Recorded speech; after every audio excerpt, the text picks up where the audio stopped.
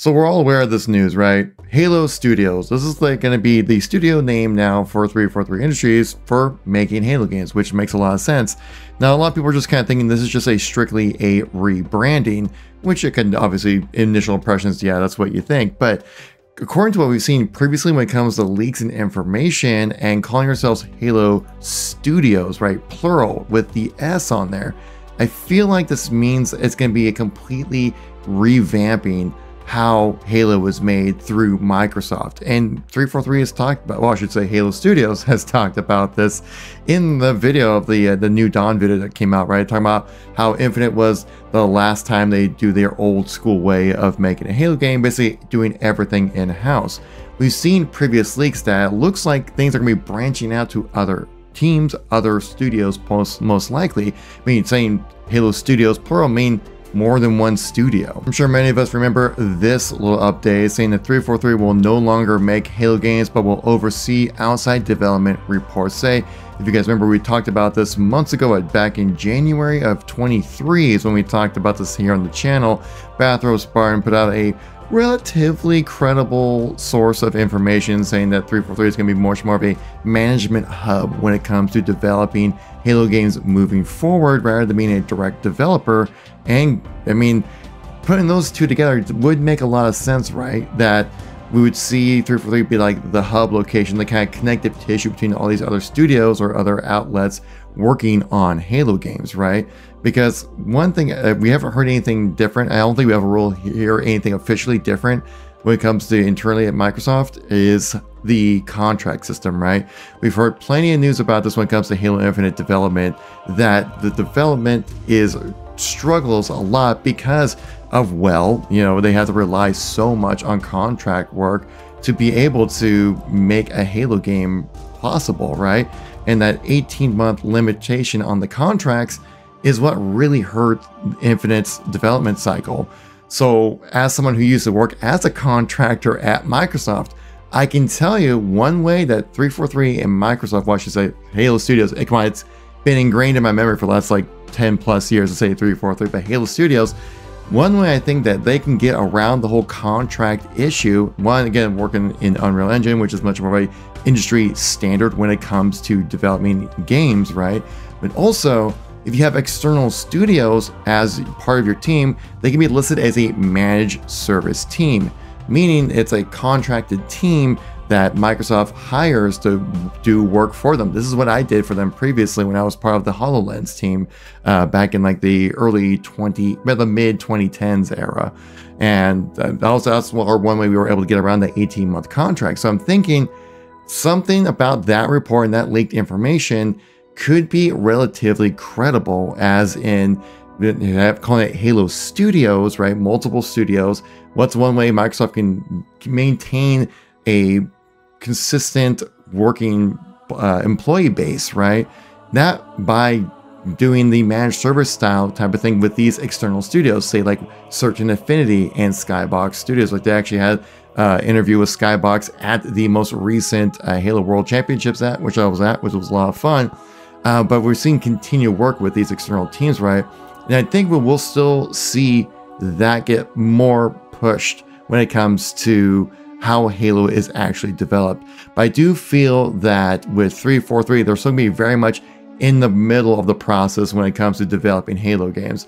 What we're probably going to see is something like we saw with Infinite towards like the second half of its lifespan, where it was much more of like 343 planning out ideas, maybe giving some tools and some basic things that other studios would need to then make something. So for example, like Skybox Studio has been in charge of like let's call it the lackluster forge maps have been put into the game, right? And so it's that's something that the 343 can definitely put into motion when it comes to developing Halo games, is kind of giving like the repetitive grunt work out to these external studios, and probably something like the overall vision, heavy lifting kind of things we could see 343 be a part of, because we still don't really know where that division line starts and ends when it comes to how 343 is going to develop games, right? Like they stated within this specific video right here, that they're completely redoing how they're going to be making Halo games moving forward, because we do know from reports from developers and from multiple credible news sources, a big issue with Halo Infinite that they had all these different teams working together, but they're all kind of like in their own separate silos, and they didn't really have much cross-team communication. It was rather difficult for them to really make Halo. It was actually that's one thing that really slowed the entire process down.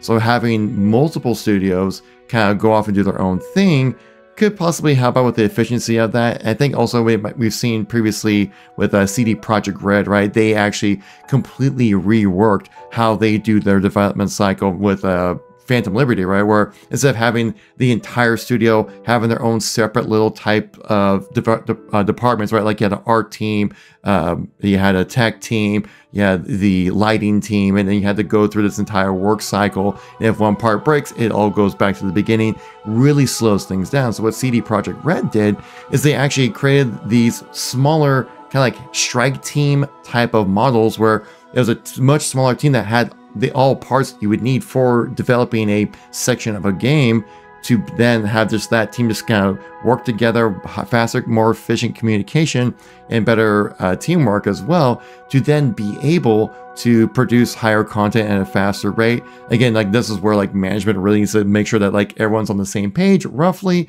So it does require a completely new workflow of how to make a game, but CD Projekt Red proved it, that with Phantom Liberty, they completely reworked their workflow, and it ended up being phenomenal for them. Phantom Liberty was a massive hit. People loved it. It was a completely, it just lifted Cyberpunk 2077 into a whole new realm where it's actually a incredibly popular update and people loved it. So this is what I'm thinking what we're going to see right here when it comes to Halo moving forward, is that we're going to see these external teams kind of doing a lot of the heavy lifting, like I mentioned earlier with like Skybox Studios making like those Forge maps that we're kind of dealing with.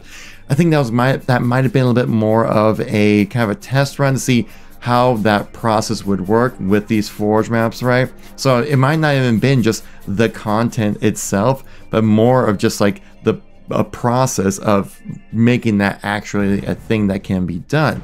Because like you see right here, if we go over to the site, like Certain Affinity's website, right? We click on this right here. You can see that they've been with Halo for the longest time. In fact, even back with the Halo 2 Blastacular map pack, Max Hilbert kind of broke off from Bungie and made Certain Affinity. Certain Affinity was involved with the development of the leaked and rumored Tatanka mode, which never came to be. You never know, it could peek its head back up, but you can see like they've had a very long history with 343, now Halo Studios, making a lot of the multiplayer maps out there. Like Certain Affinity, basically created the Halo 2 Anniversary multiplayer experience as well. So they're definitely familiar with comes to like doing some serious heavy lifting when it comes to making content.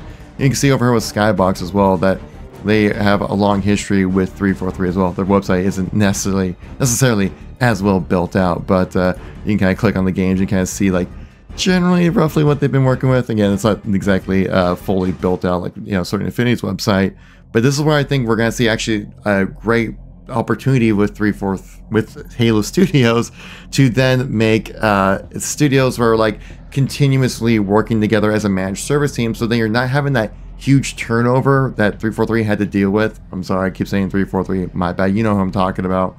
That there was a huge turnover, right? Every 18 months you had to kick out somebody and put somebody else new in with a proprietary engine that was difficult to work in, reported on multiple times. And I've heard from direct sources of developers who worked at 343 saying, yeah, the engine was the biggest pain point when it came to making Halo. And every time you had to switch out a new contractor, that knowledge, that ramp up, it just restarts all over again. It was a pain and slowed things down horribly. When this is probably where we will see 343 be much more of a management style team rather than a direct developer. But I do think we will see them be involved when it comes to making content at 343. Again, we don't know exactly where that line starts and ends when it comes to what does 343 do, what do these external studios do, and things like that. But it sounds like it's going to be a much more collaborative effort, which is great to hear, because that's another pain point we've heard consistently at 343. Like I mentioned earlier, the collaboration between teams was so non-existent that the left hand wasn't talking to the right hand. I was talking to a developer friend of mine who worked on some of the campaign missions over at 343, and he was telling me how like, you know, he was designing this level out. He was like, oh yeah, they'll go through this whole section, they'll map it all out, it's gonna be great. And then come to find out, there's a grapple hook in the game that completely negates his entire level design. And you know, that's exactly what I'm talking about, saying the left hand doesn't talk to the right hand when developing for Halo Infinite, which is such an odd thing to have happen, but that's how things were working over there, man. And so, and I think it was just like everyone's just trying to get as much as they can done for the game. So maybe that lack of communication is a side effect of just having to, you know, not necessarily crunch, because we've heard multiple reports that there is no crunch at Halo Studios, formerly 343.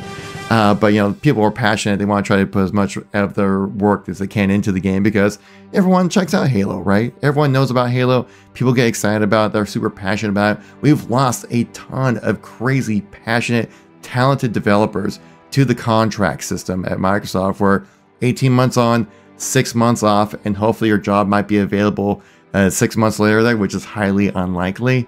And so I think this is what the rebrand really does mean for this company, right? It's more of a collaborative effort across multiple teams, multiple studios, that it's not going to be just the internal team, formerly 343, doing everything, right? I think they're going to be still the main point of contact when it comes to vision, design, creative director stuff, and things like that. But maybe, like I said, handing off some of the grunt work, or maybe some of like the work that like doesn't necessarily need to be done by 343, but something a little bit more, like I said, the repetitive stuff, or maybe like artwork that like already has been mapped out. People just need to do it. Then you hand that off to external studios to just do the work, right? And you have everything else laid out for them. They just need to paint by numbers, if you know what I mean. So I think this is what like the big thing when it comes to the rebranding of Halo Studios really does mean. As someone who formerly worked at Microsoft as a contractor, part of a managed service team, it was the way to work around the contract system. And we definitely took advantage of that when I was part of that HoloLens team back in like 2014 to 16, that era. And if you guys made it this far in the video, I greatly appreciate it. Leave a green heart in the comments. Let me know who the real ones are out there. I'll catch you on the next one. Peace out.